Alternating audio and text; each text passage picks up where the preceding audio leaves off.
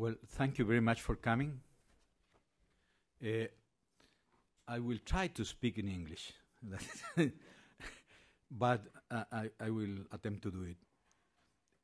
I think that it's not necessary to say how important is the presidential election of the next October in Venezuela.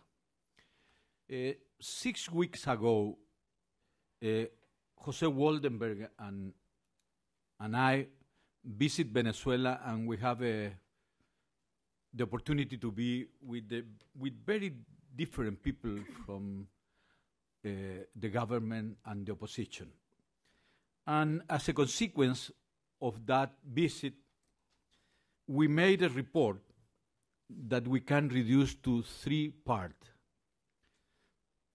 The first one is that in a way more optimistic, in the sense that we analyze the electoral system in the narrowest sense of this subject. And I will say that we discovered there are some reason for optimism. There is a second part that is a reference to the conditions of competition between the two main forces. And I will say that in that sense, we are not so optimistic, but that is the second point. I will make reference to the first part, to the electoral system, and Jose Waldenberg will make reference to the conditions of competition. Later, we can discuss the scenarios after the election, what could happen that night or the several months after this election. But our first part of the presentation will be a reference to the electoral system and later to the condition of competence.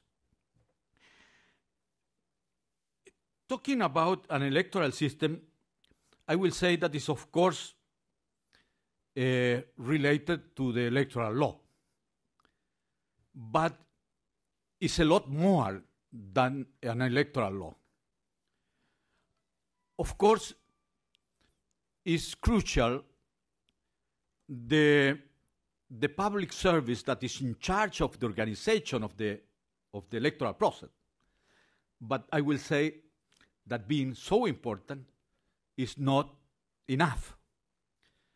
And mainly, I will say that an electoral process, in the narrowest sense of this matter, is a kind of agonistic conflict in which you have a game, or if you prefer, a war between two actors in which the players combat according to some rules.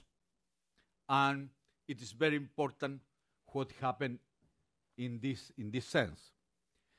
Then the game is a process in which the two main conditions are a set of rules and, secondly, the level of organization of every player.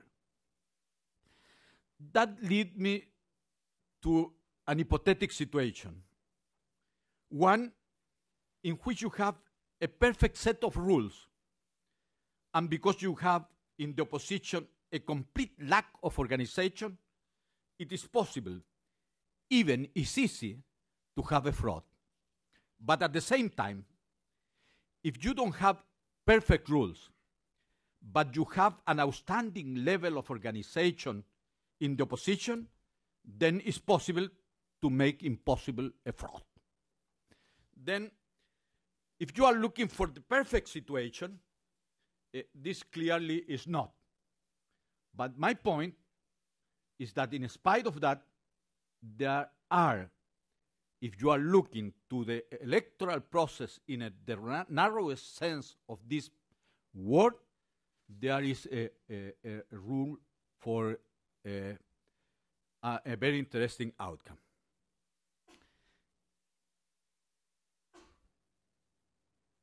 I want to be precise on this, because in this matter, nuances are extremely important. I am not saying that rules are not necessary. My assessment is that even if they are not perfect, you can counterbalance those imperfections with a high level of organization by the opposition. Saying in another way, I think that today in Venezuela, not because the government, there are enough rules, some of them imperfect, some of them very good, that doesn't make possible to have a fraud without being detected, to have a massive fraud without being detected. That is my assumption. That is our conviction with Jose Waldenberg, that you have enough rules that makes impossible to have a massive fraud without being detected. Which are those rules and proceedings? First of all, the system is technologically very advanced. There is no two opinions on that. By very different people that has visited Venezuela, some of them close to the opposition, some of them close to Mr. Chavez, everybody said that the electoral system is technologically very advanced. Second, the system allows the transparency of some aspect that make possible the monitoring and oversight of the electoral process. Third, the Venezuelan opposition is in a very good condition to take advantage of this information to oversight and to monitor the election. We are not talking about an opposition that is in disarray. We are talking, as we will say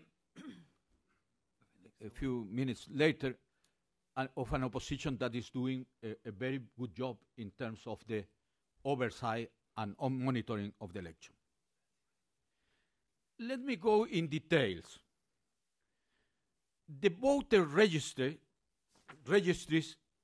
are available by polling stations and tables all over the country. And what is most important, the opposition has those registries. Talking with the people in charge of the opposition, we ask them, do you have the registries? Of course we have it.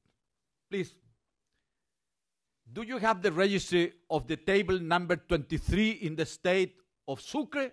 And they say, well, here you have the registry. That is a fact. It's not the case in which you don't have a public registries of the voter. Second, the person in charge of the polling station, according to the law, are designated by public lottery. The list of this person is available. It's available for the opposition, of course, and for the government. And the opposition has those lists. Talking in a very, very concrete way with the people of the opposition, we ask again, which are the 5 persons that are in charge of the table number 65 in Carabobo? And they say, well, here you have the five names. And which is your impression? The selection of these people were made by lottery? Yes. Our impression is that were made by lottery. Third, the opposition has the right to name one poll watcher for every polling station and table. That means that you have let me say, 40,000 table, 38,000 table, you have the right to have a poll watcher in every table. In the past, one of the weaknesses of the opposition was that they didn't have a poll watcher in those polling stations with one table that are very rural and at the same time that are located very far from the main centers of population. And what some study that we saw with Jose Waldenberg is that in those places in which you don't have a poll watcher from the opposition, the vote were, let me say, 65 against 30%. Clearly, you look those figures and you say, perhaps here we have a fraud. The real problem is that if the opposition for the opposition is possible, if they have enough capability of organization to have a poll watcher even in those very distant places. And what we hear from them is that this time they have an outstanding organization to have poll watchers in every table. Which is the way in which the people vote? The identification of the voters is using a fingerprint reader. This is a main subject of discussion because for some people, they said, well, there is a connection between the fingerprinter reader and the voting machine. And because that, you can know which is the person for which person he or she vote. Then you don't have the secret of the vote. Let me say there are a lot of audits that say that is not impossible. Our very frank conversation with the member of the Consejo Nacional Electoral of the opposition, that is a person that I trust. He explains us in detail that this is not possible. Speaking with the people of the Mesa de Unidad, they say that it's not possible to make impossible the secret of the vote. But in spite of that, we have to realize that almost 3 of 10 persons that vote for the opposition don't trust in this. And they think that perhaps the combination between the fingerprint reader machine and the voting machine will make possible for them, for the government to know for whom to vote. But in technical matters, I will say that we discover a lot of information from the people of the opposition, from the leaders of the most important mass media against Mr. Chavez, saying that this connection is not possible. Well, after this, when you vote, the machine gives to the voter a receipt, a printed receipt, that said you vote for this. And you receive that receipt. And you put it in a box that is in the table. And then you vote. Later you obtain the receipt. You put the receipt in a box that is in the table. A separate ballot box. Well, when the electoral process is finished that day, the machine sends the result to the National Electoral Council. But at the same time, gives to you, to every poll watcher, and to every member of the table, the result.